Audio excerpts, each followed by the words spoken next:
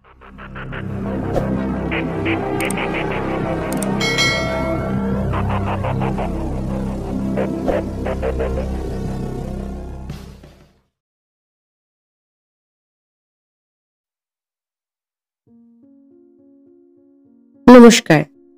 গল্পান্বেষী নীলিমায় আপনাদের সকলকে স্বাগত। গল্প পাঠে আপনাদের সাথে আমি অনিতা। আজ আপনাদের শোনাব মানিক বন্দ্যোপাধ্যায়ের লেখা বউ সিরিজের 10ম গল্প, দোকানির বউ। গল্প শুরু করার আগে আপনাদের কাছে আমার বিশেষ অনুরোধ, চ্যানেলটি এখনো পর্যন্ত সাবস্ক্রাইব না করলে অবশ্যই সাবস্ক্রাইব করুন আগামী দিনে এরকম আরো গল্প শোনার জন্য। এবং এই সিরিজের অন্যান্য গল্পগুলি এখনো শুনে না থাকলে অবশ্যই ডেসক্রিপশনে লিঙ্কগুলি দেওয়া রইল, আপনারা শুনে নিতে পারেন। তাহলে শুনে নিন আজকের গল্প, দোকানির বউ।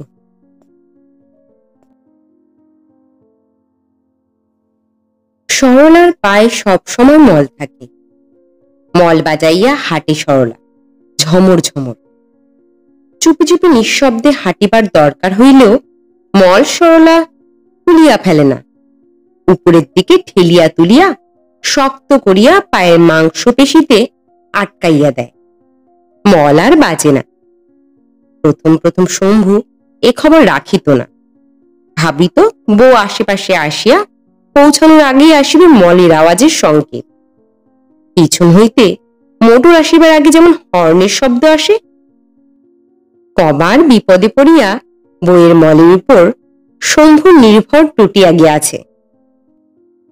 ঘোষপাড়ার প্রধানতম পথটার ধারে একখানা বড় টিনের ঘরের সামনের খানিকটা অংশে বাঁশের মাচার উপর শম্ভুর দোকান। মাটির হাড়ি, গামলা, কেরোসিন, কাঠের তক্তার চৌকো চৌকো খোপ, ছোট বড় বারকোষ, চটের বস্তা ইত্যাদি আধারে রক্ষিত। জিনিসপত্রের মাঝখানে শম্ভুর বসিবার ও পয়সা রাখিবার ছোট চৌকি।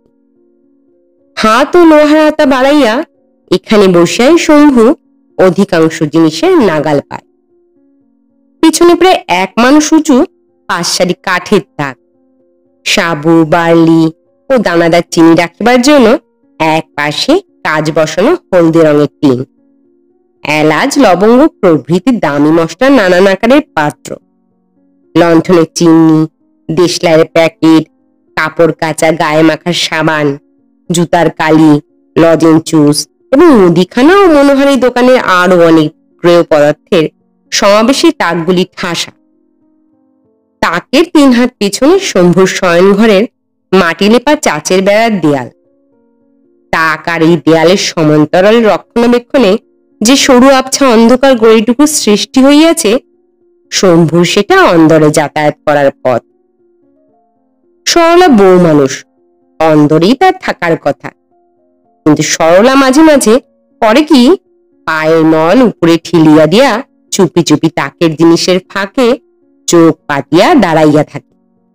স্বামীর দোকানদারি দেখে এবং খদ্দেরের সঙ্গে আলাপ আলোচনা শোনে। বাড়িতে শম্ভু খুব নিরীহ শান্ত প্রকৃতির চুপচাপ মানুষ, কিন্তু দোকানে বসিয়া খদ্দেরের সঙ্গে তাকে কথা বলিতে ও হাসি তামাশা করিতে দেখিয়া সরলা অবাক। মানে মানুষ বুঝিয়া এমন সব হাসির কথা বলে শম্ভু যে তাকের আড়ালে সরলার হাসি চাপিতে প্রাণ বাহির হইয়া যায়। ক্রেতারা যদি পুরুষ হয় তবেই শম্ভুর ব্যবহারে এরকম মজা লাগে সরলার। কিন্তু দুঃখের বিষয়, শম্ভুর দোকানে শুধু পুরুষরাই জিনিস কিনতে আসে না। বেচা কেনা শেষ হওয়া পর্যন্ত সরলা অপেক্ষা করে, তারপর পায়ের মলগুলি আলগা করিয়া দেয় এবং মাটিতে লাথি মারার মতো জোরে জোরে পা ফেলিয়া ঝমর ঝমর মল বাজাইয়া অন্দরে যায়। শম্ভু ভিতরে আসে। একটু পরেই দেখিতে পায় উনান নিবিয়া আছে, ভাতের ডালের হাড়ি গড়াগড়ি দিতেছে উঠানে, আর স্বয়ং সরলা গড়াইতেছে রোয়াকে। অন্য দুর্লক্ষণগুলি শম্ভু তেমন গুরুতর মনে করে না। ঘরের 3 পুরুষের পালঙ্কে প্রশস্ত সুখসজ্জা থাকিতে রোয়াকে ছেঁড়া মাদুরে কালা কানা বোবা ও বিকৃতিমুখী সরলাকে পড়িয়া থাকিতে দেখিয়াই সে কাবু হইয়া যায়। তারপর অনেকক্ষণ তাকে ওজন করিয়া কথা বলিতে ও সোহাগ জানাইতে হয়। একটা মানুষের একটু হাসা ও একটি মানুষকে একটু হাসানোর মধ্যে যে দোষের কিছু নাই, আর একটা মানুষ যে কেন তা বুঝিতে পারে না বলিয়া অনেক আফসোস করিতে হয়, আর অজস্র পরিমাণে খরচ করিতে হয় দোকানের বিক্রির জন্য রাখা লজেঞ্চুস। সরলা একেবারে লজেঞ্চুস খাওয়া রাক্ষসী, তাও যদি কম দামি লজেঞ্চুস খাইয়া তার স্বাদ মিটিত। পয়সায় যে লজেঞ্চুস সমূহ দুটির বেশি বিক্রি করে না। কেউ 4 পয়সা কিনিল একটি ফাও দেয় না, সেইগুলি সরলার গোগ্রাসে গেলা চাই। তারপর সরলার কানাত্ম, কালাত্ম ও বোবাত্ম খোঁজে এবং রাগের আগুন নিবিয়া যায়। তবে একটা উদাস উদাস অবহেলার ভাব, কথায় কথায় অভিমান করিয়া কাঁদো কাঁদো হওয়া, এ সমস্ত ওষুধ হিসেবে দরকার হয় একখানা শাড়ি। দামি নয়, সাধারণ একখানা শাড়ি, দূরে হইলেই ভালো। 1 বছর মোটেই দোকান করিয়াছে শম্ভু। এর মধ্যে এমনি ভাবে এবং এই ধরনের অন্যভাবে সরলা 7খানা শাড়ি আদায় করিয়াছে। সাধারণ কম দামে শাড়ি দূরে হইলেই ভালো। তবু বছরের শেষাশেষি চৈত্র মাসের কয়েক তারিখে অকারণে শম্ভু তাকে আর একখানা দূরে শাড়ি কিনিয়া দিল। বলিল অবশ্য যে ভালোবাসিয়া দিয়াছে, একটু বাড়াবাড়ি রকমের ব্যগ্রতার সঙ্গে, বাড়াবাড়ি রকম স্পষ্ট করিয়াই বলিল। কিন্তু বিনা দোষে 7 বার জরিমানা আদায়কারিনী বউকে এরকম কেউ কি দেয়? যাই হোক, শাড়ি পাইয়া এত খুশি হইল সরলা যে আর একদণ্ড স্বামীর বাড়িতে থাকিতে পারিল না। বেড়ার ওপাশে শ্বশুর বাড়িতে গিয়া হাজির হইল। শম্ভুর বাড়িটা আসলে আস্ত একটা বাড়ি নয়, একটা বাড়ির 1 টুকরা অংশ মাত্র, 3 ভাগের 1 ভাগ। দোকান ঘর ও শয়ন ঘরে ভাগ করা বড় ঘরখানা, উত্তরের ভিটা আর একখানা খুব ছোট ঘর, তার পাশে রান্নার একটি চালা, আর শয়ন ঘরের কোণ হইতে রান্নার চালাটির কোণ পর্যন্ত মোটা শক্ত ডবল চাচের বেড়া দিয়া ভাগ করা 3 কোণা 1 টুকরো উঠান। শম্ভুরা 3 ভাই কিনা, তাই বছর খানেক আগে এই রকম ভাবে পৈতৃক বাড়িটা ভাগ করা হইয়াছে। বেড়ার এপাশে শম্ভুর 1 ভাগ এবং বেড়ার ওপাশে অন্য 2 ভাইয়ের বাকি 2 ভাগ। এপাশে শম্ভু আর সরলা থাকে, ও পাশে একত্র থাকে শম্ভুর দাদা দীননাথ ও ছোট ভাই বৈদ্যনাথ, তাদের বউ আর ছেলে মেয়ে, শম্ভুর বিধবা মা আর মাসি এবং শম্ভুর 2টি বোন। এভাবে শুধু বউটিকে লইয়া বাড়ির উঠানে বেড়া দিয়া ভিন্ন হওয়ার জন্য শম্ভুকে ভয়ানক স্বার্থপর মনে হইল, আসল কারণটা কিন্তু তা নয়। 1 বছর আগে শম্ভু ছিল বেকার। সরলার দোকানদার বাবা বিষ্ণুচরণ তখন অবিকল এই রকম ভাবে ভিন্ন হওয়ার শর্তে জামাইকে দোকান করার টাকা দিয়াছিল। সুতরাং বলিতে হয়, স্বামীকে ভেড়া বানাইয়া নয়, বর্তমান সুখ ও স্বাধীনতাটুকু সরলা তার বাপের টাকাতেই কিনিয়াছে। কি সুখ সরলার, কি স্বাধীনতা! বেড়ার ওপাশে যাদের কাছে সে ছিল একটা বেকার লোকের বউ, বেড়ার এপাশে এখন তাদের শোনাইয়া ঝমর ঝমর মল বাজাইয়া হাঁটিতে তার কি গর্ব, কি গৌরব! দোকানটা ভালোই চলিতেছে শম্ভুর। ওদের টানাটানির সংসারের তুলনায় তার কি সচ্ছলতা! একটু মুখ ভার করিলে তার দূরে সারিয়া আসে, না করিলেও আসে। সরলার পরনে নতুন দূরে শাড়িখানা দেখিয়া বেড়ার ওপাশে অনেকে অনেক রকম মন্তব্য করিল। তার মধ্যে সবচেয়ে করা হইল ছেঁড়া ময়লা কাপড় পরা বড় যা কালির মন্তব্য। শীর্ণ মুখে ঈর্ষা বিক্ষুণ্ণ করিয়া বলিল, নাচ নিউলি সে যে গুরুজনের সামনে আসতে তোর লজ্জা করে না মেজব? যা যা, নাচ দেখিয়ে ভোলাগে যা স্বামীকে। ছোট যা খেন্তির মাথায় একটু ছিট আছে, কিন্তু ঈর্ষা নাই। সে খিলখিল করিয়া হাসিয়া বলিল, ঝমঝম যা মল বাজে সারাদিন, মেজদি নিশ্চয়ই দিন রাত্রি নাচে। দিদি, পান খাবে মেজদি? হঠাৎ ভাসুরের আবির্ভাব ঘটায় লম্বা ঘোমটা টানিয়া সরলা একটু মাথা নাড়িল। দীননাথ গম্ভীর গলায় বলিল, মেজ বউ কেন এসেছে পুটি? বিবাহের 3 মাসের মধ্যে স্বামী কর্তৃক পরিত্যক্ত কাঠির মতো সরু পুটি বলিল, এমনি এমনি আসবার দরকার বলিয়া দীনানাথ সরিয়া গেল। সরলা ঘোমটা খুলিল এবং বৈদ্যনাথ আসিয়া পড়ায় খেন্তি টানিল ঘোমটা। বৈদ্যনাথ একটু রসিক মানুষ। শম্ভু কেবল দোকানে বসিয়া বাছা বাছা খদ্দেরের সঙ্গে রসিকতা করে। বৈদ্যনাথ সময় অসময় মানুষ অমানুষ বাছে না। সম্ভবত রাত্রে তার রসিকতায় চাপিয়া চাপিয়া হাসিতে হয় বলিয়া খেন্তির মাথায় যখন তখন কারণে অকারণে খিলখিল করিয়া হাসিয়া ওঠার ছিট দেখা দিয়াছে। সে আসিয়াই বলিল, মেজ বৌঠান যে সেজেগুজে, কি সৌভাগ্য কি সৌভাগ্য! কার মুখ দেখি উঠেছিলাম। ও পুটি, দে দে দে, বসতে দে। ছুটি একটা দামি আসন নিয়ে আইগে ছিনাথ বাবুর বাড়ি থেকে। এইরকম করে সকলে সরলার সঙ্গে। কেবল শম্ভুর মা বড় ঘরে দাওয়ার কোণে বসিয়া নিঃশব্দে নির্বিকার চিত্তে মালা জপিয়া যায়।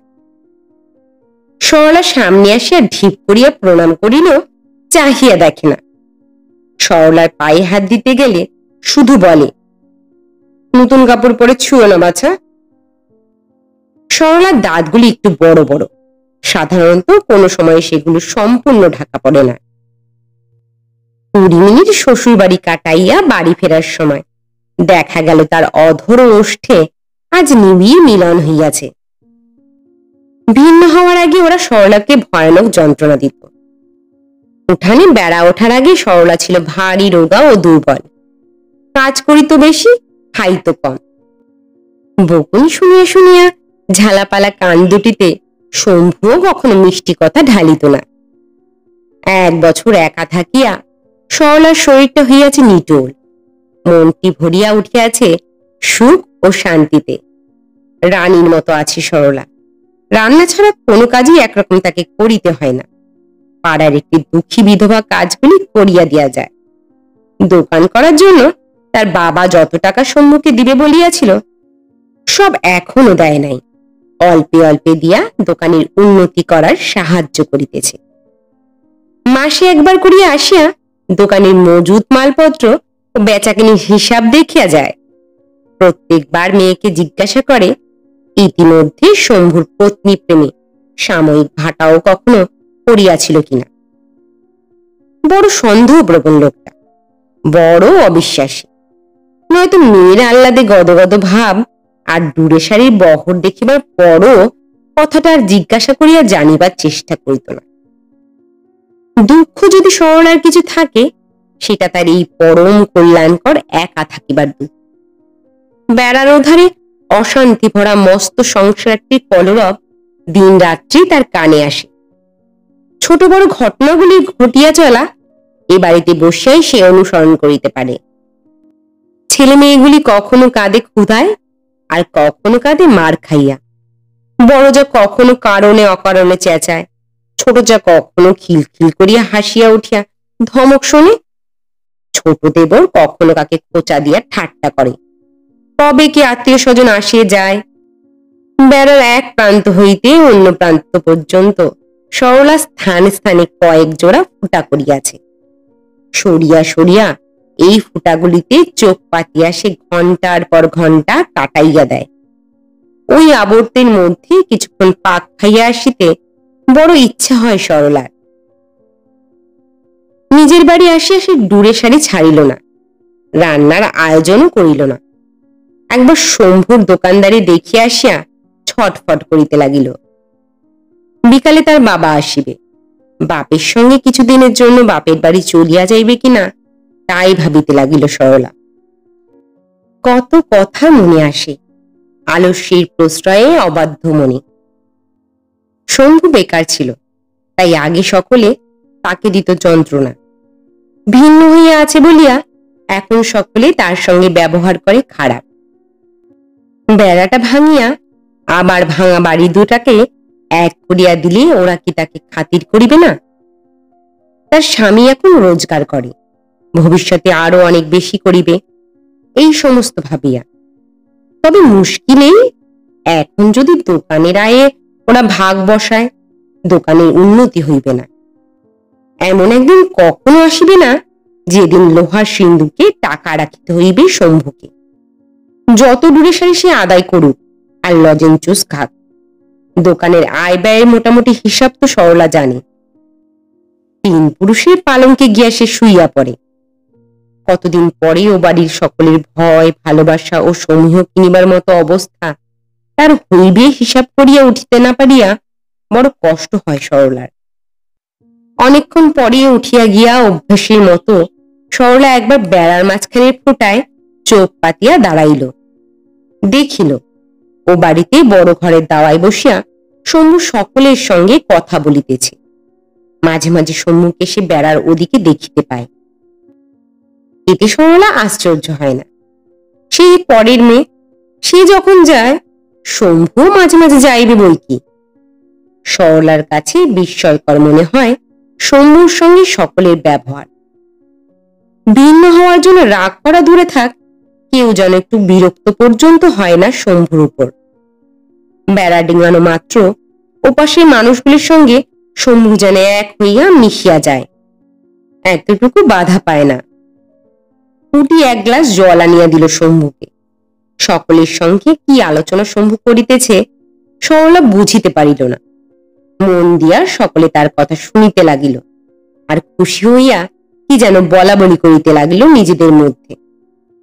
শম্ভু উঠিয়া আসিবার পরেও ওদের মধ্যে আলোচনা চলিতে লাগিল। সরলা অবাক হইয়া ভাবিতে লাগিল যে তার স্বামী যোগ আছে, অথচ তার জানা নাই। এমন কি গুরুতর ব্যাপার থাকিতে পারে যে এত পরামর্শ দরকার হয়? জিজ্ঞাসা করিতে শম্ভু বলিল, ও কিছু না, জমি জমা ভাগ বাটোয়ারার কথা হচ্ছিল। আমার ভাগটা বেচে ফেলবো ভাবছি কিনা। কেন বেচবে কেন? শম্ভু মুখ ভার করিয়া বলিল, তুমি জানো না? না। কবে থেকে বলছি তেল নুন বেচে লাভ নেই একদম। বাজারে একটা মণিহারির দোকান করব, তাতে টাকা লাগবে না? কোথায় পাবো টাকা জমি না বেচলে? সরলা বলিল, জমির থেকেও তো আয় হচ্ছে, দোকানে বেশি হবে। সরলা চিন্তিত হইয়া বলিল, কবে খুলবে বাজারের দোকান? 1 বৈশাখে খুলবো ভাবছি, এখন আমার অদৃষ্ট। প্রকাণ্ড একটা হাই তুলিয়া মুখের সামনে তুলি দিল শম্ভু। মাথা নাড়িল, বাঁকা হইয়া বসিল।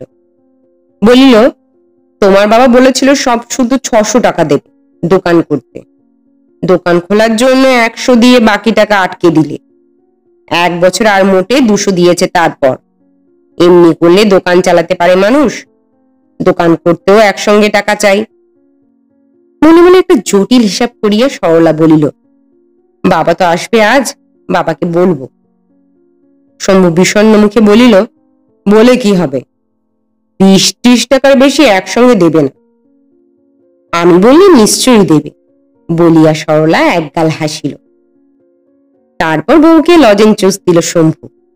কালোর গালে অদৃশ্য রং আনিল আর ফিসফিস করিয়া নিজের গোপন মতলবের কথা বলিতে লাগিল।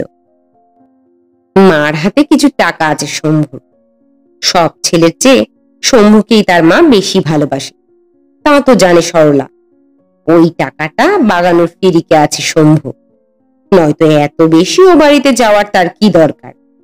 বাজারে মস্ত দোকান খুলিবে শম্ভু। এবার আর দোকানদারি নয়, রীতিমতো ব্যবসাদারি। বাবাকে বাকি টাকাটা একসঙ্গে দিবার কথা বলিতে সরলা যেন না ভুলে। দুর্গা দুর্গা, না, এই বেলা আর রাধিবার দরকার নাই, কলার টলার করিলেই চলিবে। আহা, গরমে সরলা রাধিতে কষ্ট হইবে যে। সরলা জানে হিসাবে ভুল হইতেছে, বাটখারা লাভের দিকে না, ঝুঁকিবার সম্ভাবনা আছে। তবু স্বামীর সঙ্গে আর বেশি দোকানদারি করা ভালো নয়। বাপের টাকায় স্বামীকে কিনিয়া রাখিয়াছে 1 বছর, এবার তাকে মুক্তি দেওয়াই ভালো, তাতে যা হয় হইবে। একদিন তো নিজেকে কোন রকম রক্ষা কবচ ছাড়াই স্বামীর হাতে সমর্পণ করিতে হইবে তার। তাছাড়া 1 বছর ধরিয়া স্বামী তাকে যেরকম ভালোবাসিয়া আছে সেটা শুধু নিজের মনে খুঁতখুঁতানির জন্য, হাঁকি মনে করা উচিত নয়। অবশ্য পেটে যে সন্তানটা আসিয়াছে সেটা জন্মগ্রহণ করা পর্যন্ত অপেক্ষা করিলেই সবচেয়ে ভালো হইত। এতদিন একসঙ্গে বাস করিয়া সরলা কি আর জানিতে বাকি আছে নিজের ছেলের মুখ দেখিলে শম্ভুর পাকা শক্ত মনটা কিরকম কাঁচা আর নরম হইয়া যাইবে। তবে ছেলেটার জন্মিতে এখন অনেক দেরি। তার আগে জমি বেচিয়া বাজারে মনোহারীর দোকান খুলিয়া বসিলে শম্ভু ভাবিবে সব কীর্তি তার একার, কারো কাছে কৃতজ্ঞ হওয়ার কিছু নাই। আগেকার কথা মনে করিয়া সরলা অবশ্য ভাবিয়া উঠিতে পারে না কৃতজ্ঞতার কতখানি দাম আছে শম্ভুর কাছে।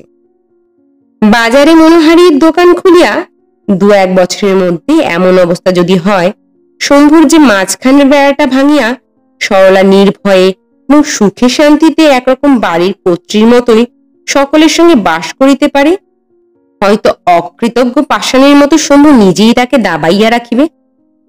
তবু ভবিষ্যতেও সে তার বশে থাকিতে পারে এরকম একটু সম্ভাবনা যখন দেখা গিয়াছে, এবারে হাল ছাড়িয়া দেখাই ভালো যে কি হয়। সরলার সন্দেহপ্রবণ অবিশ্বাসী বাবা মেয়ের অনুরোধ শুনিয়া প্রথম তো একটু ভড়কাইয়া গেল। একসঙ্গে 300 টাকা, জামাইকে আর একটি পয়সা না দিবার কথাই সে ভাবিতেছিল। দোকান যেমন চলিতেছে শম্ভুর, তাতে দুজন মানুষের খাইয়া পড়িয়া থাকা চলে, বড়লোকের মতো না হোক গরিবের মতো চলে। জামাইকে বড়লোক করিয়া দিবার ভার তো সে গ্রহণ করে নাই, মোট 600 টাকা অবশ্য সে দিবে বলিয়াছে। তবে সংসারে কত সময় মানুষ অমন কত কথা বলে, সব কি আর চোখ কান বুঝিয়া অক্ষরে অক্ষরে পালন করা উচিত না? তাই মানুষ পারে, অবস্থা বুঝিয়া করিতে হয় ব্যবস্থা। তাছাড়া বাজারে মনিহারি দোকান খোলার মতো দুর্বুদ্ধি যদি শম্ভু করিয়া থাকে, কাঁদিয়া কাটিয়া সরলা অনর্থ করিতে থাকে। কত কষ্টে বাপের কাছ হইতে টাকাটা সে আদায় করিয়া দিতেছে, শম্ভুকে তা বোঝানোর জন্য যতটা দরকার ছিল তার চেয়ে বেশি কাদা কাদা করে। দেবে বলেছিলে, এখন দেবে না বলছো বাবা? বলিতে বলিতে দুঃখী অভিমানে বুকটাই যেন ফাটিয়া যাইবে সরলার। একসঙ্গে 300 টাকা দেওয়া সরলার বাবার পক্ষে সহজ নয়। তবু একবেলা মেয়ের আক্রমণ প্রতিরোধ করিয়া সে হার মানিল। ছেলে তার আছে 3টা, কিন্তু আর মেয়ে নাই। সরলা তার একমাত্র মা মরা ছোট মেয়ে। কোথায় দোকান করিবে? কি রকম দোকান খুলিবে? কত টাকা জিনিস রাখিবে দোকানে? আর কত টাকা পুঁজি রাখিবে হাতে? শম্ভুকে সব অনেক কথা জিজ্ঞাসা করিয়া সরলার বাবা গম্ভীর চিন্তিত মুখে বিদায় হইয়া গেল। সরলা বলিল, দেখলে? শম্ভু যথোচিত ভাবে কৃতজ্ঞতা জানাইল। স্বামীদের যেভাবে স্ত্রীকে কৃতজ্ঞতা জানানো উচিত ঠিক সেভাবে নয়, নম্রভাবে, সবিনয়ে, শ্রদ্ধার সঙ্গে। এই সময় বেড়ার ওপাশে হঠাৎ শোনা গেল ছোট বউ খেন্তির খিলখিল হাসি। বেড়ার ফুটে সে চোখ পাতিয়াছিল নাকি এতক্ষণ? তাদের আলাপ শুনিতেছিল। রান্নার চালাটা পিছন দিয়ে ঘুরিয়া সরলা চোখের নিমেষে ও বাড়িতে গিয়া হাজির হইল। বৈদ্যনাথ, খেন্তি আর বাড়ির কুকুরটা ছাড়া উঠান নির্জন। উঠানের বেড়া আর ধানের মারাইটার মাঝখানে দাঁড়াইয়া রসিক বৈদ্যনাথ স্ত্রীর সঙ্গে রসিকতা করিতেছিল। সবাই কোথা গেছিল ছোট বউ? কাছে আসিয়া খেন্তি ফিসফিস করিয়া বলিল, ঘরে। সেটা সম্ভব। চৈত্রের দুপুরে ঘরে বাহিরে কড়া রোদ, গরম বাতাস, কিন্তু এদের দুজনের কি ঘর নাই? এখানে এরা কি করিতেছে এ সময়? হাসাহাসি। নিজের বাড়িতে ফিরিয়া বারান্দা ছাড়িয়ে এবার সরলা ও শম্ভু ঘরে গেল। 3 পুরুষের পুরনো পালঙ্কে শুইয়া সরলা চোখ বুজিল। শম্ভু বসিয়া বসিয়া টানিতে লাগিল তামাক। নিজেই তামাক সাজে কিনা শম্ভু? এত বেশি তামাক দেয় যে তামাক শেষ হইতে হইতে দুপুরে এবং রাত্রে দুবেলাই সরলার ধৈর্যচ্যুতি ঘটে। আজ দেখা গেল সে ঘুমাইয়া পড়িয়াছে। হয় বাপের সঙ্গে সমস্ত সকালবেলাটা লড়াই করিয়া, না হয় বৈদ্যনাথ ও খেন্তিকে ধানের মারাইয়ের আড়ালে রোদে দাঁড়াইয়া হাসাহাসি করিতে দেখিয়া সরলা বোধ হয় শ্রান্ত হইয়া পড়িয়াছিল। দিন 7 পরে শম্ভু সকালবেলা সরলার বাবার কাছ হইতে টাকা আনিবার জন্য রওনা হইয়া গেল বাড়ি হইয়া। দোকানে নতুন মাল আনা সে কিছুদিন আগেই বন্ধ করিয়াছিল। অনেক জিনিস ফুরাইয়া গিয়াছে, অনেক খদ্দের ফিরিয়া যায়। মণিহারি দোকানে যেসব জিনিস রাখা চলিবে না, চাল ডাল মশলাপাতি, সেসব শেষ হইয়া যাওয়াই ভালো। তাই আজকাল একটা দিনের জন্য দোকানটা সে বন্ধ রাখিতে চায় না। বৈদ্যনাথ আসিয়া দোকানে বসিবে। বেকার রসিক বৈদ্যনাথ। শম্ভুর যে ছোট ভাই এবং যে দুপুরে রোদের উঠানে ধানের মাড়াইয়ের আড়ালে দাঁড়াইয়া বউয়ের সঙ্গে হাসাহাসি করে। শম্ভু একদিন বেকার ছিল, বউও ছিল শম্ভু। ছ্যাকড়া গাড়ির ঘোড়ার মতো হাড্ডিসার হোক, বউ বউ। খেন্তি বা এমন কি রূপসী পরীর মতো, ওর মাথায় বরং ছিট আছে। 1 বছর আগেকার সরলার মতো কম খাইয়া বেশি খাটিতে খাটিতেও কারণের চেয়ে অকারণেও বেশি খিলখিল করিয়া হাসে। বেকার অবস্থা একবারও নয়, দোকানদার হওয়ার পর সম্মুখে কয়েকবার হাসাহাসি করিতে দেখিয়াছে সরলা, কিন্তু সে অন্য একজনের সঙ্গে। তারপর শম্ভু বউকে কিনিয়া দিয়াছে দূরে শাড়ি। অন্য অনেকের সঙ্গেই বৈদ্যনাথ হাসাহাসি করে। খেন্তিকে কিন্তু কখনো কিছু কিনিয়া দেয় না। কি করিয়া দিবে, পয়সা নাই যে। 2 ভাইয়ের মধ্যে প্রভেদটা কি আশ্চর্যজনক। নামে নামে পর্যন্ত শুধু নাথের মিল। ওটা বাদ দিলে একজন শম্ভু, অন্যজন বৈদ্য। মলনা বাজাইয়া দোকানে তাকের আড়ালে দাঁড়াইয়া সরলা বৈদ্যনাথের অনভ্যস্ত দোকানদারি দেখে। মালপত্রের অভাবে কেমন যেন ফাঁকা ফাঁকা লক্ষ্মী ছাড়া মনে হয় দোকানটা। কদিন হইতে মনটা ভালো ছিল না সরলার। উঁচু দাঁত দুটি অনেক সময় ঢাকা পড়িয়া যাইতেছিল। পাকা দোকানির মেয়ে সে, কাঁচা দোকানির বউ। তার কেবল মনে হইতেছিল ভুল হইয়াছে, ভুল হইয়াছে। শুধু লোকসান নয়, একেবারে সে দেউলিয়া হইয়া যাইবে এবার। কিছুদিন হইতে কিরকম যেন হইয়া উঠিয়াছে পারিপার্শ্বিক অবস্থাটা তার। সে বুঝিয়া উঠিতে পারিতেছে না, তবু চোখ কান বুঝিয়া এইসব না বোঝা অবস্থা ও ঘটনাগুলিকে পরিণতির দিকে চলিতে সাহায্য করিতেছে। আজকাল শম্ভু ঘন ঘন ও বাড়িতে যাওয়া আসা শুরু করিয়াছে। ভাইদের সঙ্গে পরামর্শ করিতেছে। সেটা না হয় জমি জমার ভাগ বাটোয়ারার জন্যই হইল। শম্ভুর সঙ্গে ও বাড়ির সকলের ব্যবহার। ও বাড়িতে কি শুধু দেবদেবী বাস করে যে 1 বছর ধরিয়া এমনভাবে ভিন্ন হইয়া থাকিয়া জমি জমার ভাগ বাটোয়ারা করিতে গেলেও শম্ভুর সঙ্গে ওরা সকলে পরমাত্মীয়ের মতো ব্যবহার করিবে। তাছাড়া এখানকার দোকান তুলিয়া দিয়া বাজারে দোকান খুলিতেছে শম্ভু। সেজন্য ও বাড়িতে একটা উত্তেজনার প্রবাহ আসিবে কেন? ওদের কি আসিয়া যায়? বেড়ার ফুটায় চোখ রাখিয়া সরলা স্পষ্ট বুঝিতে পারে ও বাড়ির বয়স্ক মানুষগুলির কি যেন হইয়াছে। অদূর ভবিষ্যতে বিবাহ উপনয়নের মতো বড় রকম একটা ঘটনা ঘটিবার সম্ভাবনা থাকিলে বাড়ির লোকগুলি যেমন করে ওরাও করিতেছে অবিকল তেমনি। হইতে পারে শম্ভুর বাজারে দোকান খোলার একই সময়ে ওদের সংসারেও একটা বড় ব্যাপার ঘটিবার উপক্রম হইয়াছে। তবে সেটা যে কি ব্যাপার তা সরলা জানিতে পারিতেছে না কেন। বেড়ার ওপাশে যা ঘটিবে সকলে গোপন না করিলে সরলার কাছে তো তা গোপন থাকার কথা নয়। আর সরলার কাছে সকলে যা গোপন করিবে তার পক্ষে সেটা কি কখনো শুভকর হইতে পারে?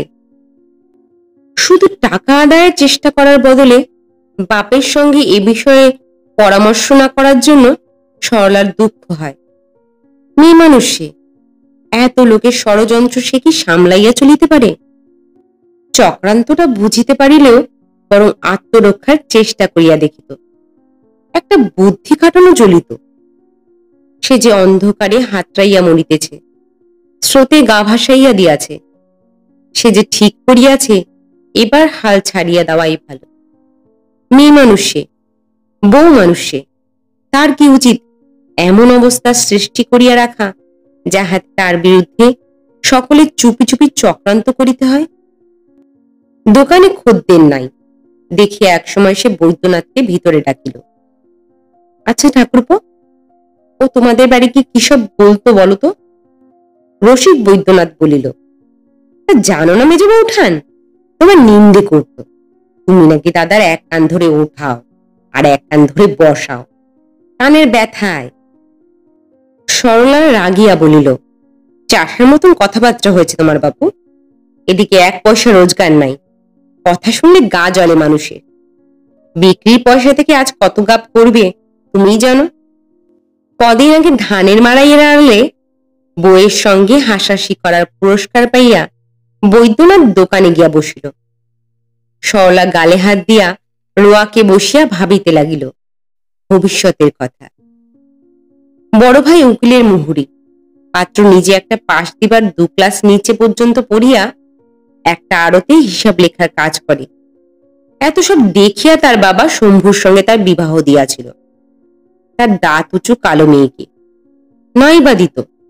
পাশের গায়ে জগৎ নামে যে লোকটি জমি চাষ করিয়া খায়, তার সঙ্গে দিলেই হইত। সে লোকটি এমনি বসে থাকিত সরলার।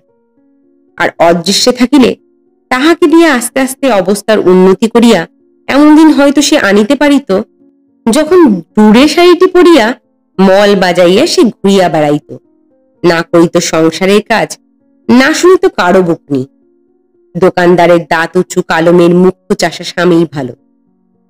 লেখাপড়া শিখিয়া পরের আড়তে যে কাজ করে আর পরের টাকায় দোকানি হয়, তার মতো পাজি বজ্জাত লোক।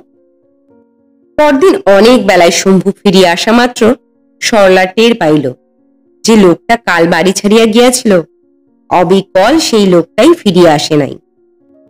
গিয়াছিল দম আটকানো অবস্থায়, ফিরিয়া আসিয়াছে হাঁপ ছাড়িয়া।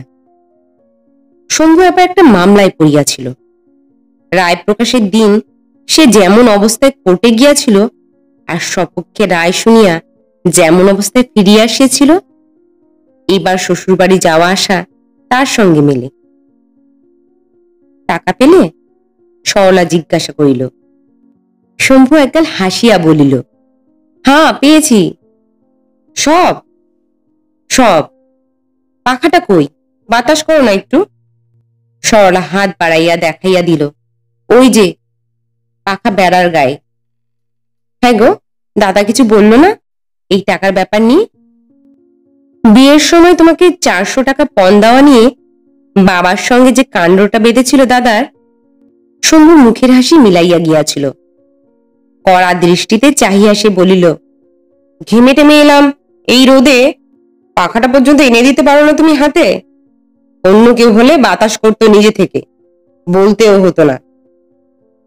সরলা হাসিয়া বলিল, ছোট বউ করে, ঠাকুরপো ওকে খুব হাসায় কিনা সেই জন্যে। পাখাটা আনিয়ে সরলা স্বামীকে বাতাস করিতে লাগিল বটে। বাতাসের শম্ভু কিন্তু ঠান্ডা হইল না। ভিতরে ভিতরে সে যে গরম হইয়া আছে সেটা বুঝে যাইতে লাগিল তার মুখের ভাবে ও তাকানোর রকমে। সরলা আনমনে বলিতে লাগিল, আহা, আমার মাথা যত চুল তত বছর পরমায়ু হোক ছোট বউয়ে। কেন? কাল রাত্রে যে দুঃস্বপ্ন দেখলাম যে, হাসতে হাসতে ছোট বউটা যেন মরে গেছে বুক পেতে। আগুন লাগুক আমার পোড়া স্বপ্ন দেখায়। শম্ভু রাগিয়া বলিল, ইয়ার কি জুড়েছ নাকি আমার সঙ্গে? ভালো হবে না বলছি, ঘেমে টেমে এলাম আমি। বকুনি শুনিয়া সরলা অভিমান করিয়া পাকা ফেলিয়া রোয়াকে গিয়া ছেঁড়া মাদুরে শুইয়া পড়িল। কিছুক্ষণ পরে বাহিরে আসিয়া তেল মাখিতে মাখিতে শম্ভু বলিল, রাগ হলো নাকি? রাগবার মতো কি তোমাকে বলেছি শুনি? সরলা জবাব না দেওয়ায় গামছা কাঁধে সে স্নান করিতে চলিয়া গেল পুকুরে। চলন্ত স্বামীকে দেখিতে দেখিতে চৈত্রের রোদে চোখে যেন ধাঁধা লাগিয়া গেল সরলার। ডুরে সাই নয়, লজেন চুস নয়, সোহাগ নয়, মিষ্টি কথা নয়, শুধু সে রাগ করিয়াছে নাকি জিজ্ঞাসা করিয়া স্নান করিতে চলিয়া যাওয়া। একদিনে এমন অধঃপতন হইয়াছে শম্ভুর, কে জানে স্নান করিয়া আসিয়া খাইতে বসিয়া ডাল পোড়ার আগার জন্য সরলাকে হয়তো আসে গালাগালি পর্যন্ত দিয়া বসিবে। সব কথা খুলিয়া বলিয়া বাবার সঙ্গে পরামর্শ না করিয়া কি ভুলই সে করিয়াছে। ডাল পোড়া লাগার জন্য শম্ভু কিছু বলিল না, বরং মুখ ভার করিয়া না থাকার জন্য একবার অনুরোধই করিল সরলাকে। সরলা সজল সুরে বলিল, বকলে কেন? শম্ভু বলিল, না বকিনি, ঘেমে টেমে এলাম কিনা। খাওয়ার পর সরলাই আজ তাকে তামাক সাজিয়া দিল, উদিয়া তামাক ধরাইয়া দিল না। আয়নার সামনে সে অভিনয় করিয়া দেখিয়াছে যে উদিবার সময় বড় বৃষ্টি দেখায় তার মুখখানা। শম্ভু নিজেই তামাক ধরাইয়া পরম তৃপ্তির সহিত টানিতে আরম্ভ করিল। সরলা বলিল, ঠাকুরপো যা বিক্রি সিক্রি করেছে হিসাব নিও। শম্ভু বলিল, নেব। সরলা বলিল, রাখালবাবুর বাড়ি আধমন চাল নিয়েছে, ছিনা তুকিলের বাড়ি 250 মুগের ডাল, 2.5 মিষ্টি আর গায়ে মাখা একটা সাবান, তাছাড়া খুচরো জিনিস অনেক বিক্রি হয়েছে। ভাড়ে করে ঠাকুরপো অনেকটা তেল বাড়ি নিয়ে গেছে কাল, আজ নিয়ে গেছে কতগুলো লজেন্স আর কিসের জন্য একটা কৌটো, কত নামটাম জানি না বাপু আমি, জিজ্ঞেস করো। শম্ভু বলিল, আচ্ছা আচ্ছা সে হবে ক্ষণ। তারপর একসময় সে ঘুমাইয়া পড়িল। সরলা একবার ও বাড়িতে গেল, কেউ তাকে আসিতেও বলে না, বসিতেও বলে না, তবে এতদিনে এটা তার সহ্য হইয়া গিয়াছে। বড় যা কালী শুইয়া আছে, খেন্তি সেলাই করিতেছে কাঁথা, বৈদ্যনাথ ঘুমিয়া অচেতন, শাশুড়ি উবু হইয়া বসিয়া মালা জপিয়া চলিয়াছে, কাছে চুপচাপ বসিয়া আছে পুটি। ভাসুরের সময় কাজে যায়, নামমাত্র ঘোমটা দিয়া অনেকটা স্বাধীনভাবেই সরলা খানিকক্ষণ এই ঘরে খানিকক্ষণ ও ঘরে বেড়াইয়া ফিরিয়া আসিল। খেন্তির কাছে এসে বসিল বেশিক্ষণ, ফিস ফিস করিয়া আবল তাবল কতগুলি কথা বলিল খেন্তি, একবার খিলখিল করিয়া হাসিল। আসল কথা একটিও আদায় করা গেল না তার কাছে। বাড়ি আসিয়া পালঙ্কে উঠিয়া সরলা বসিয়া রহিল। টাঙানো বাঁশে সাজানো জামা কাপড়গুলি জোর বাতাসে দুলিতেছে, ওর মধ্যে সরলার ডুরে শাড়ি 2খানা দৃষ্টি আকর্ষণ করে বেশি। আর দৃষ্টি আকর্ষণ করে শম্ভুর ঘাড়ের কাছে লোম ভরা মস্ত জন্মচিহ্নটি। কাত হইয়া শুইয়া আছে শম্ভু, চওড়া পিঠে শয্যায় বিছানো পাটির ছাপ। সরলা বিছনায় উঠিবার পর সে পাশ ফিরিয়াছে, সরলার দিকে নয় ওদিকে। কে জানে এটা তার ভাগ্যেরই ইঙ্গিত কিনা। এরকম কত ইঙ্গিত ভাগ্য মানুষকে আগে ভাগে করিয়া রাখে। শম্ভুর সঙ্গে সম্বন্ধ হওয়ার ঠিক আগে সোনারপুরে তার জন্য খুব ভালো একটি পাত্র দেখিতে বাহির হওয়ার সময় তার বাবা চৌখাটে হোঁচট খাইয়াছিল। আগের বারে ছেলেটা তার পেটের মধ্যে যেদিন মরিয়া গিয়াছিল তার আগের রাত্রে একটা পেঁচা ঘরের পিছনে আম গাছটায় ডাকিয়া ডাকিয়া ভয়ে তাহাকে আধমরা করিয়া দিয়াছিল। সরলা হঠাৎ শক্ত হইয়া যায়, লম্বাটে হইয়া যায় তার মুখখানা। বেড়ার গায়ে ঠিক এমনি সময় একটি টিকটিকিও যেন ডাকিয়া উঠিল, আজ মা গো, না জানি কি আছে সরলার কপালে। বিকালে ঘুম ভাঙিয়া মুখ হাত ধুইয়া আগের বারের সাজা তামাক টানার সুখটা মনে করিয়া শম্ভু বলিল, দাও না, এক চিরিম তামাক সেজে দাও না। সরলা বলিল, তুমি সেজে নাও। শম্ভু গভীর উদারতা বোধ করিতেছিল। জেলখানার কয়েদি যেন নিজের বাড়িতে 3 পুরুষের পুরনো পালঙ্কে প্রথম ঘুম দিয়া উঠিয়াছে। নিজেই তামাক সাজিয়া সে গিয়া দোকান খুলিল। কাঠের ছোট চৌকিটিতে বসিয়া তামাক টানিতে লাগিল। পাড়ার দুঃখী মেয়েটি আসিয়া বাসন মাজিয়া রান্নাঘর লেপিয়া জল তুলিয়া দিয়া গেল। ও বাড়ির দুপুরের স্তব্ধতা ধীরে ধীরে ঘুচিয়া যাইতে লাগিল। বেলা পড়িয়া গেল, সন্ধ্যা হইয়া আসিল। সরলা গা ধুইল না, রান্নার আয়োজন করিল না। খানিক্ষণ ছটফট করিতে লাগিল অন্দরে, আর খানিক্ষণ ফাঁকে চোখ রাখিয়া দাঁড়াইয়া থাকিতে লাগিল দোকানের তাকের আড়ালে। সন্ধ্যার পর দীননাথ কাজ হইতে ফিরিয়া বাড়ি ঢোকার আগে আসিল শম্ভুর দোকানে। উপস্থিত খদ্দেরটি চলিয়া গেলে জিজ্ঞাসা করিল, টাকা পেয়েছিস? হ্যাঁ, বাড়ি যান, আমি যাচ্ছি। এখানেই বসি না, বসে কথাবার্তা কই। না না, এখানে নয়, আড়ালে দাঁড়িয়ে চুপি চুপি সব শোনে।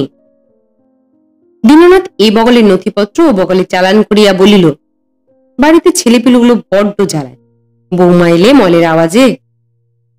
সরলার মল যে সবসময় বাজে না এ কথা বুঝাইয়া বলিতে সে যে কেমন লোকের মেয়ে এ বিষয়ে একটা মন্তব্য করিয়া দীননাথ বাড়ি গেল। খানিক পরে দোকান বন্ধ করিয়া আলো নিবাইয়া শম্ভু গেল অন্দরে। ত্রিকোণ উঠানের এক কোণে 1 বছর আগে সরলার স্বহস্তে রোপিত তুলসী গাছটার তলায় শুধু একটা প্রদীপ জ্বলিতেছে, নিবু নিবু অবস্থায়, আর কোথাও আলো নাই। বেড়া ডিঙাইয়া ও বাড়ি আলো খানিকটা শোবার ঘরের চালে আসিয়া পড়িয়াছে।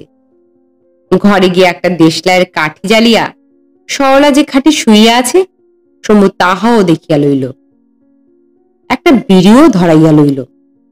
তারপর সরলাকে একবার ডাকিয়া সাড়া না পাইয়া নিশ্চিন্ত মনে চলিয়া গেল ও বাড়িতে। তখন উঠিয়া বসিল সরলা। এ বাড়িতে 1 বছর রানীর মতো যে মল বাজাইয়া সে হাঁটিয়া বেড়াইয়াছে, আজ প্রথম সেই মলগুলি খুলিয়া পেল। এমন হালকা মনে হইতে লাগলো পা দুটিকে সরলার। লঘু পদে সে নামিয়া গেল উঠানে। বেড়ার ফুটায় চোখ দিয়া বুঝিতে পারিল ও বাড়ির একমাত্র কালি পড়া লণ্ঠনটি জ্বলিতেছে বড় ঘরে, এবং ও ঘরেই আসর বসিয়া আছে 3 ভাইয়ের। দরজার কাছে বসিয়া আছে কালী, আর ভিতরে তার শাশুড়ির শরীরটা রহিয়াছে আড়ালে, শুধু দেখা যাইতেছে মালা জপরত হাত। রান্নার চালাটার পিছন দিয়ে ঘুরিয়াই বেড়ার ওপাশে ও বাড়ির উঠানের একটা প্রান্ত পাওয়া যায়। সরলা সেদিকে গেল না, একেবারে নামিয়া গেল ও বাড়ির রান্নাঘর ও তার লাগাও খেন্তির ঘরের পিছনে ঝোপঝাড়ের মধ্যে। কি অন্ধকার চারিদিক! ভয়ে সরলার বুক ঢিপ ঢিপ করিতেছিল। ছিটাল পার হওয়ার সময় পায়ে একটা মাছের কাঁটা ফুটিল, কিন্তু কি করিবে সরলা? ভয় করা আর মাছের কাঁটা ফোটাকে গ্রাহ্য করিলে তার চলিবে কেন? একা মেয়ে মানুষ সে, এতগুলি লোক তার বিরুদ্ধে ষড়যন্ত্র জুড়িয়াছে, রচনা করিতেছে ফাঁদ। কিসের ভয় এখন, কিসের কাটা ফোটা? আর যা হয় হোক, অন্ধকারে এইভাবে বনে জঙ্গলে আর ছিটালে হাঁটার জন্য কিছু যেন তার নাগাল না পায়। পেটের ছেলেটা এবারও যেন তার মরিয়া না যায় জন্ম নেওয়ার আগেই। এলো চুলে সে ঘরের বাহির হয় নাই। একটি চুল ছিঁড়িয়া ফেলিয়া বাহাতের করে আঙ্গুলের নখে কামড় দিয়া তবে উঠানে নামিয়া আছে। এই যা ভরসা সরলার। বড় ঘরের পেছনে কয়েকটা কলা গাছ আছে, ঘরের 2টো জানলাও আছে এদিকে। উঁচু ভিটার ঘর, জানলাগুলিও বেড়ার অনেক উঁচুতে। এত কষ্ট এখানে আসিয়া জানলার নাগাল না পাইয়া সরলার কান্না আসিতে লাগিল। তবে জানলার পাশে পাতা চৌকিতেই বোধহয় 3 ভাই বসে আছে। ওদের কথাগুলি বেশ শোনা যায়, শুধু বোঝা যায় না পুটি, কালী, শাশুড়ি ওদের মন্তব্য। কান্না এবং ঘরের ভিতরের দৃশ্যটা দেখিবার প্রবল ইচ্ছা দমন করিয়া সরলা কান পাতিয়া শুনিতে লাগিল। শম্ভুর গলা, কবার তো বললাম এই সোজা হিসাবটা তোর মাথায় ঢোকে না বদ্দি? আমার দোকানে যা মণিহারি জিনিস আছে তার দাম 100 বেশি হবে, ধরলাম 100। মাল না কেনার জন্য হাতে জমেছে 102.5 টাকা, ধরলাম 100। আর শ্বশুর মশাই দিয়েছে 300, এই হলো 500 আমার ভাগ। তুই আর দাদা 500 করে দিলে হবে 1500। 1000 টাকার দোকান হবে, হাতে থাকবে 500। হাসি চাপিতে খেন্তির মুখে কাপড় গোজার আওয়াজ। দীননাথের গলা, বৌমা, বেহাপনা করো না বৌমা। কি জানিস শম্ভু, বড় বড় সব গয়না বেচে কুড়িয়ে বাড়িয়ে আমি না হয় 500 দিলাম, বদ্যি অত টাকা কোথা পাবে? ছোট বউয়ের গয়না বেচলে তো অত টাকা হবে না। বৈদ্যনাথের গলা, 3 হয়তো ঢের, তবে আমার বিয়ের আংটি বেচলে। শম্ভুর গলা, থাম বাপু, তুই সবসময় খালি ফাজলামি তোর। দীননাথের গলা, যেমন স্বভাব হয়েছে তোর তেমনি স্বভাব হয়েছে ছোট বৌমা। শম্ভুর গলা, যাক যাক, কাজের কথা হোক, বদ্যি তবে 250 দিক, লাভে আমরা যা ভাগ পাবো ও পাবে তার অর্ধেক। ভাগাভাগির কথা বলছি এই জন্যে, আগে থেকে এসব কথা ঠিক করে না রাখলে পরে আবার হয়তো গোল বাঁধবে। যে যত দেবে তার তত ভাগ, বাস সোজা কথা, সব গন্ডগোল মিটে গেল। একটু স্তব্ধতা, তারপর দীননাথের গলা, তবে আমিও একটা স্পষ্ট কথা বলি তোকে শম্ভু, তুই যে 500 টাকা দিবি। শম্ভুর গলা, 500 নগদ নয়, 100 টাকার জিনিস 400 নগদ। দীননাথের গলা, বেশ, 400ই আমাদের একবার তুই দেখা, গয়নাগাটি বেঁচে ফেলবার পর শেষে যে তুই বলবি। শম্ভুর গলা, আমাকে বুঝি বিশ্বাস হয় না আপনার? ভেবেছেন আমি ভাওতা দিয়ে? 4-5টি গলার প্রতিবাদ। শম্ভুর গলা, সকলকে সমান সমান ভাগ দিতে চাচ্ছি কিনা তাই আমাকে অবিশ্বাস। আমি যেন একা গিয়ে দোকান করতে পারি না। 500 টাকা নিয়ে যদি দোকান খুলি আমি, 1 বছরে 1000 টাকা লাভ করব। না আসতে চাও তোমরা, নাই আসবে, চাই না তোমাদের টাকা। কোলাহল, কলহ, করা কথা, মধ্যস্থের গোলমাল থামানোর চেষ্টা, খানিকক্ষণ বাজে ব্যক্তিগত কথা, আবার ঝগড়া বাঁধিবার উপক্রম। তারপর শম্ভুর গলা, বেশ, কাল সকালে টাকা দেখাবো। দীননাথের গলা, গজেন শেখরার সঙ্গে কথা কয়ে এসেছি, 29.5 দর দেবে বলেছে। কাল কাজে না গিয়ে গয়নাগুলোর ব্যবস্থা করব, যা লোকসানটাই হবে। এমনি শোনা হয় আলাদা কথা, তৈরি গয়না বেচার মতো মহাপাপা নাই। বৌমা বুঝি রাধিনী আজ? এখানেই তবে তুই খেয়ে যা শম্ভু। অপুটি, ঠাই করে দে তো আমাদের। বাক্সে টাকাগুলি রাখিয়াছিল শম্ভু, কোথায় যে গেল সে টাকা? টাকার শোকে এবং ও বাড়ির সকলের কাছে লজ্জায় শম্ভু পাগলের মতো চুল ছিঁড়িতে লাগিল। সরলা সান্ত্বনা দিয়া বলিতে লাগিল, কি আর করবে বলো, অদৃষ্টের উপর তো হাত নেই মানুষের। আমি ঘুমোচ্ছি, ঘরের দরজা খোলা, আর তুমি ও বাড়িতে গিয়ে বসে রইলে রাত 10টা পর্যন্ত। আর ওই তো বাক্স, শাবলের এক চারেই হয়তো ভেঙে গেছে। আমারই বা কি ঘুম, একবার টের পেলাম না। দু চোখে সন্দেহ ভরিয়া চাহিয়া শম্ভু বলিল, টের পেয়েছ কিনা পেয়েছ? সরলা তাড়াতাড়ি বলিল, এমন করো না লক্ষ্মী, যেমন দোকান করছিলে তেমন করো এখন। বাবাকে বলে আর কিছু টাকা। আর কি টাকা দেবে তোমার বাবা? সহজে কি দেবে, আমি কাদা কাটা করলে। ঝমর ঝমর মল বাজাইয়ে গিয়া সরলা স্বামীকে 1 বাটি মুড়ি ও খানিকটা গুড় আনিয়া দিল। সস্নেহে বলিল, খাও, না খেলে কি টাকা ফিরে পাবে? বাবা টাকা যদি নাই দেয়, দেবে ঠিক, যদির কথা বলছি, আমি গয়না বেচে তোমায় টাকা দেব। আপনারা এতক্ষণ শুনছিলেন মানিক বন্দ্যোপাধ্যায়ের লেখা গল্প দোকানির বউ। গল্প পাঠ কেমন লাগলো আমাকে অবশ্যই জানাবেন। ভালো লাগলে লাইক, শেয়ার এবং সাবস্ক্রাইব করবেন। আগামী সপ্তাহে আপনাদের জন্য আরো একটি এই সিরিজের গল্প থাকছে। ততক্ষণ ভালো থাকুন, সুস্থ থাকুন।